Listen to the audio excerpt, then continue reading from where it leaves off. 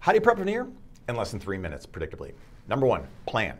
Guys, you got to begin with the end in mind, which means some kind of mock-up. Maybe it starts with a scan and a digital workup. Maybe it starts with a physical impression and a wax-up. Maybe it starts with direct composite buildup in your patient's mouth, and you get to a place where you and I have a matrix to go to the mouth. Before we ever touch teeth, we can see where we're headed.